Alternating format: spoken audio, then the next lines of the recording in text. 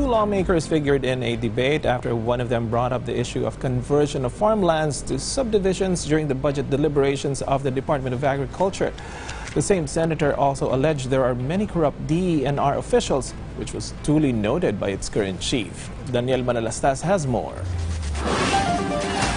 As the budget of the Department of Agriculture was tackled in the Senate plenary, Senator Rafi Tulfo and Senator Cynthia Villar had a heated debate after Tulfo raised the issue on farmland. Well, in Isabela, in Kawayan, Isabela there po, will be like that. In Kawayan, Isabela po, Kawayan City, Isabela, may mga farmland po doon na na-convert Kawayan na po. is a city. Regardless, ang pinag-usapan po God, natin, yung mga farmland po na na-convert na po sa isang subdivision o commercial. But they allow that in cities and capital towns. They po, allow conversion in po. cities and capital towns because if they buy your land, they buy it expensive and you can reinvest the money.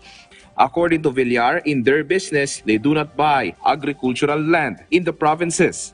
Ano po ang ginagawa nila sa ganitong nangyaring masamang sistema na paliit po ang ating farmland? Sorry po, madam ha.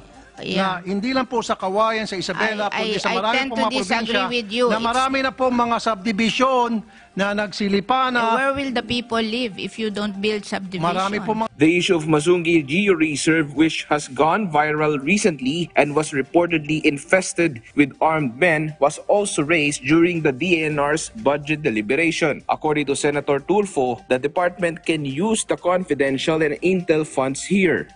Now, meron po kayong 13.9 confidential and intel and extraordinary expense. Now, dapat po, kung ako pong tatanungin, with this amount, kaya niyo po sigurong mag-tap ng network of intelligence. These past events occurred not during my time po in this position. However, we have obviously deferred at this point to Secretary Benher Abalos. The senator also hit some officials of the DENR, whom he alleged are corrupt. He suggested lifestyle check. Marami po dyan mga yusek na panahon dinosaur, nandiyan na po sa pwesto. Pwede ho ba pakiimbestigahan yung mga yusek na yan? At sa tinagal-tagal na nila, mukhang nagkakaroon silang dementia. I have, right now I'm not gonna mention names, I have with me proof to show you na marami ka mga tiwaling tauhan dyan sa loob ng DNR. That advice is well taken, and please be assured that we are trying to build a team that have the same kind of vision. Daniel Manalastas for The Nation.